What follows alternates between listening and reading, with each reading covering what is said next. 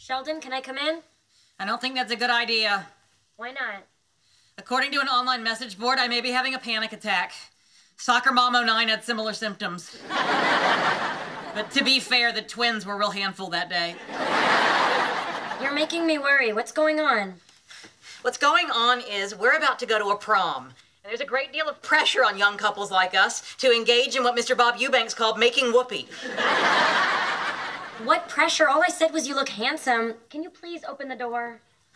It's not just that. Leonard and Penny also made comments about it. And I'm not blind. Even I looked twice when I saw my posterior in these tuxedo pants. Sheldon, this is silly. I'm not missing another prom. I'm going upstairs now. Goodbye. I really did think you looked pretty. You did? Yes. So much so that I started to panic. Well, you can relax. Just because you think I look pretty, it doesn't mean we have to spend the night together. Were you hoping we would because it's prom? I'm always hoping. But tonight, I just wanted to have a nice time with you. Maybe dance with someone who has arms.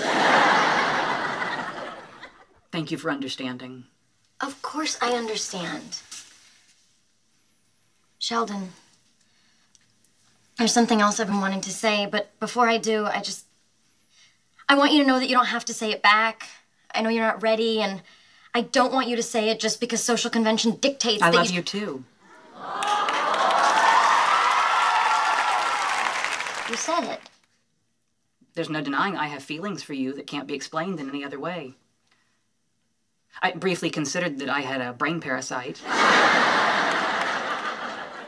But that seems even more far-fetched. The only conclusion was love.